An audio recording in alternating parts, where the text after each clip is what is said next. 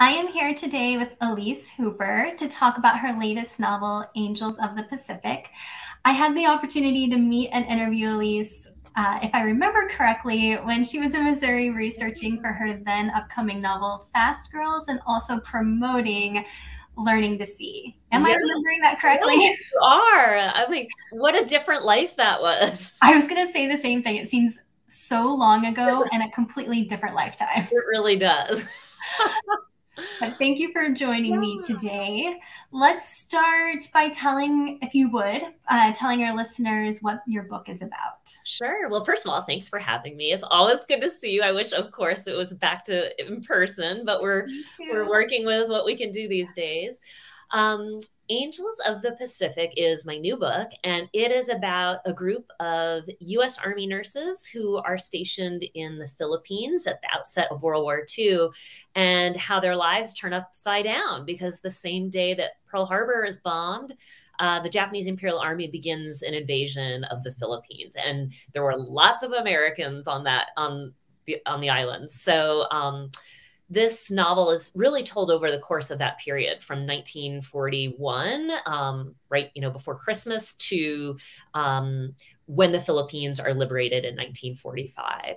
And so these women are on the front lines. They're the first ever real U.S. Army women to be serving on the front lines. They're the first group ever taken as prisoners of war. And all the while it all sounds kind of grim in some ways, I want to emphasize that they all survive. So it's actually a really amazing story of perseverance and resilience and survival and hope more than anything. And they were also helped. A large part of their survival is definitely due to the support they got from their Filipino colleagues who are on the outside of the internment camp. And they go on to send in food and supplies. And really those that food and the supplies were made all the difference in many ways for the survival of these nurses. So, it's also a great story of kind of international cooperation and everything. So this story was a real adventure for me. I knew very little about the Pacific Theater until I began working on this book. Well, your books, this one included, tend to be based on the lives of real women in history, and often ones that history has overlooked or forgotten in time. So your first novel, The Other Alcott, was based on May Alcott. Learning to See was about photographer Dorothea Lange. Fast Girls was about the four track and field Olympians, Betty Robinson, Helen Stevens, and Louise Stokes, Tidy Louise Pickett, Stokes. there are a Yes, bunch. yeah, there are a bunch. Remembering all um, those names. and of course, The Angels of the Pacific is the story of the, is it Angels of Bataan? Am I saying that correctly? That is how they were referred to when they're liberated and brought back from the war. They were a big propaganda effort, essentially, by the U.S. government as sort of U.S. womanhood surviving in these challenging conditions, sacrifice, all of that. But yes, so this is a novel based on these real women, the Angels of Bataan, and their Filipino counterparts. However, unlike my past three books, then, the main characters in this novel are fictional. I kind of created composite rather than really plucking several of the women who were Angels of Bataan out of history. I decided to kind of create my own cast of characters based on those women. And that kind of allowed me a little bit of flexibility in some ways of creating a story that touches, in a variety of different areas on the subject. So, what do you think it is about the real stories that compel you to write novels about real women? And what was different about this group of women that you wanted to fictionalize the main characters, which you hadn't done in the past? Well, that's a good question. I think in the case of my other books, these were women I really felt everyone needs to know these names. And May Alcott is obviously becoming, I'd say, better known because of her sister. And of course, Amy March, her fictional counterpart, is very well known. Dorothea Lange is well known within certain circles, and I would also argue her name is becoming more and more popular with recent exhibitions of her work. And the Olympians, I really kind of felt like, gosh, people need to know these women's names. They have such an amazing story, and they're such unsung heroes. in the case of the Angels of Bataan, didn't feel quite as necessary. I didn't think that Red Harrington. I mean, I didn't feel that need to quite draw attention to this actual singular women of this story. And to be honest, this was a group of women who would have really, in most ways, shied away from that kind of attention. Mm-hmm. They really saw themselves as having just done their jobs, and they had very complicated feelings in many ways about the attention they received when they came home. I think they carried a lot of survivor's guilt. They also carried a lot of trauma that, in that era, trauma was something you didn't really deal with. And so that is actually a really interesting part of the story too, I think, is kind of how these women are expected to just arrive home and immediately start saluting the flag and smiling for all the photographers. And they're not really ever allowed to process a lot of the complicated feelings they brought back.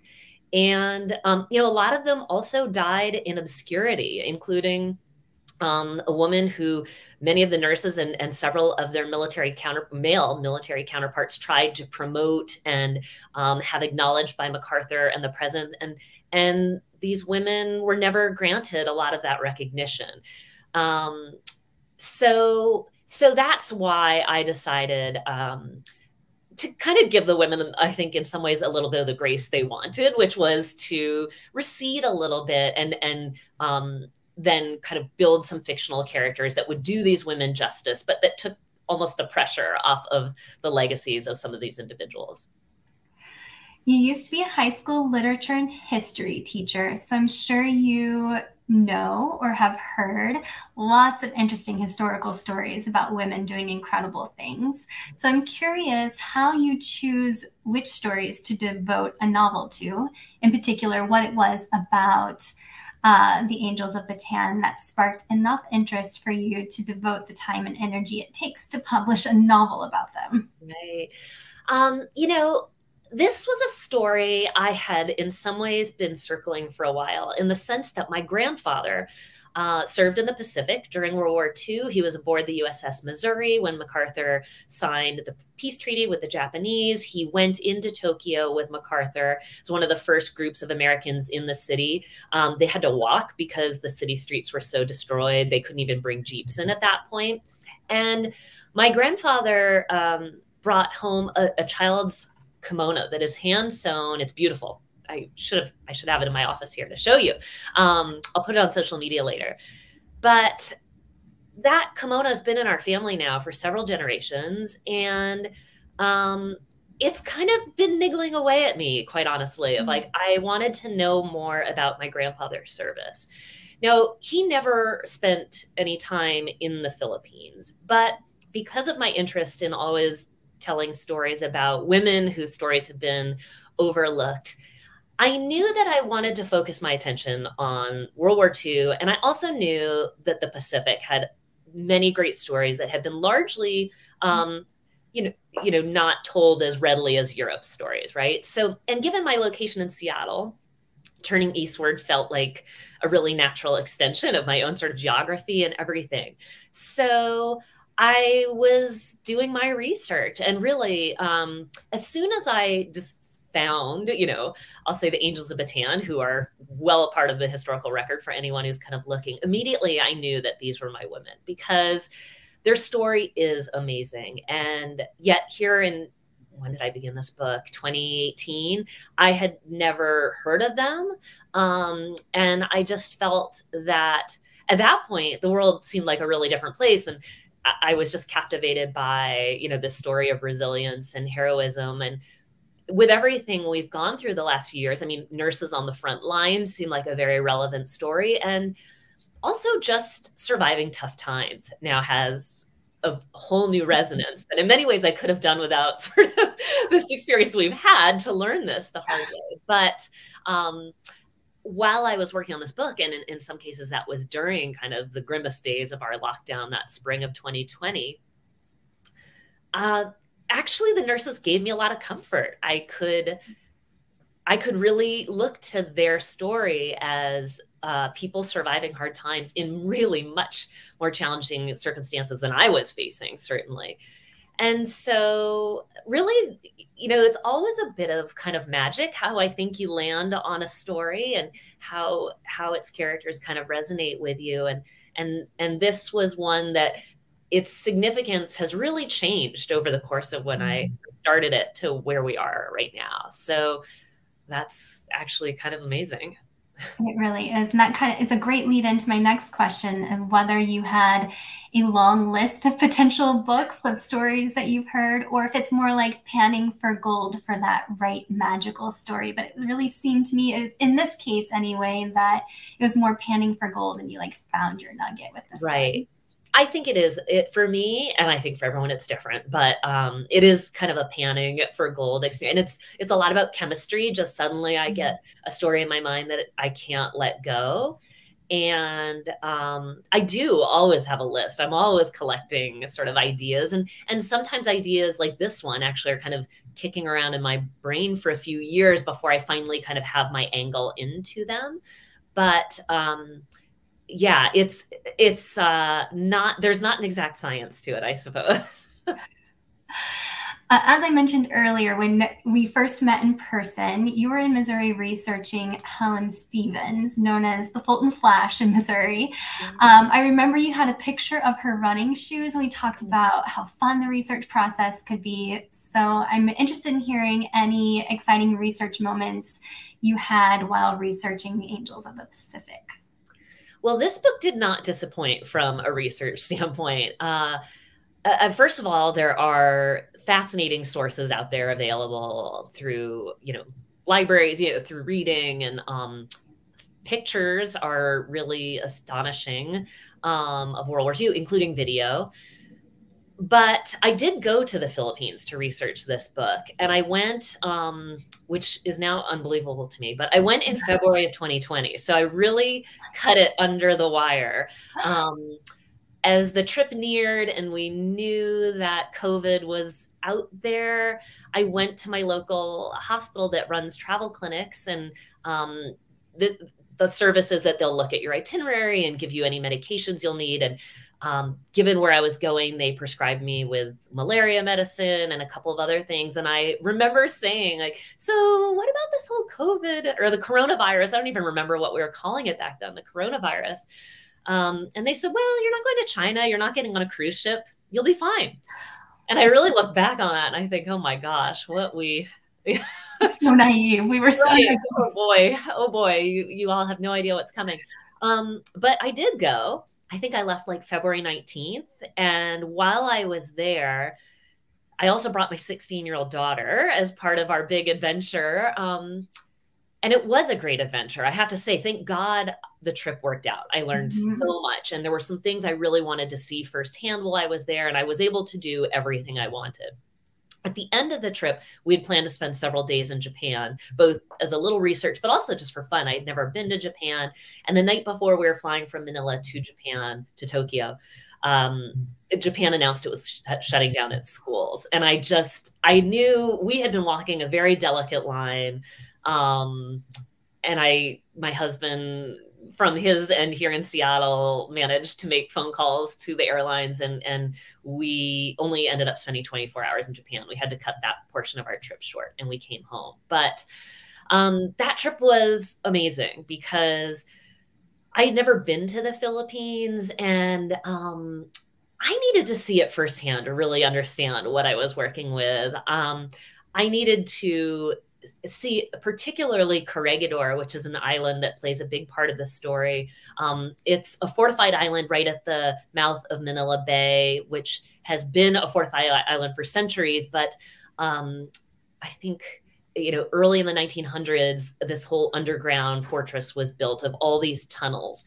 And that's where the U.S. Army ended up kind of camping out for several months. The nurses spent time there. And I just couldn't picture. I really needed to see this place. And it didn't disappoint. It was fascinating. And so I'm so grateful that trip worked out on so many levels. But it was a critical part of my research. And it also I met a wonderful historian there, this woman who ended up being such an important part of my book because she not only answered so many questions for me over email in the months that followed, the years that followed, really, working on it, she gave me all kinds of great suggestions to improve the story. And we've remained in touch. I couldn't have written parts of that book without her help. And I met her there through another mutual author friend. So I'm just really grateful on so many levels that trip worked out.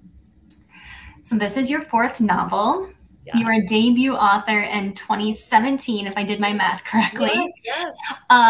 If you could go back in time and give 2015 you or 2014 you advice, what would you say? Or what advice do you have for aspiring authors who don't yet have an agent or a publishing contract?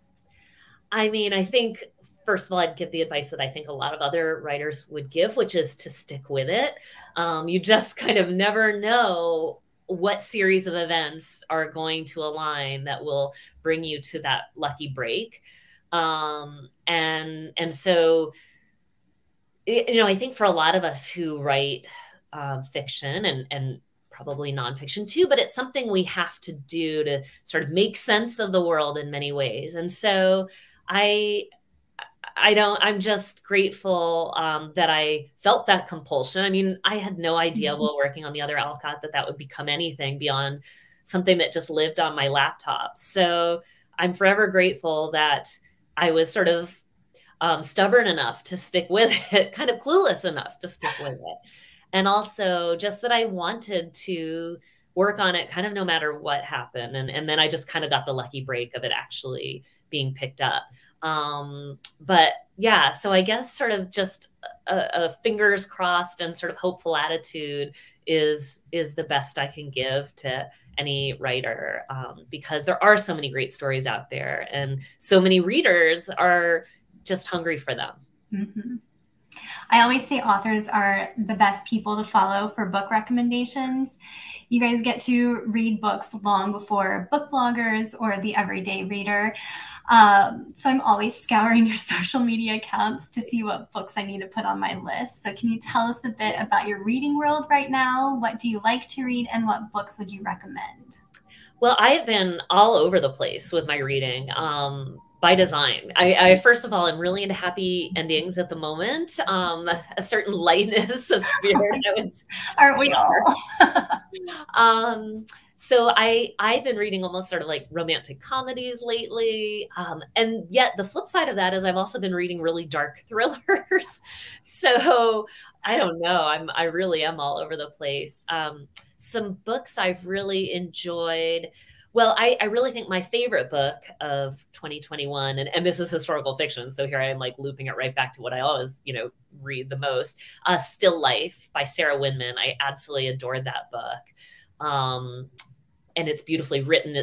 Everything about it is wonderful. So I would highly encourage readers to look for that.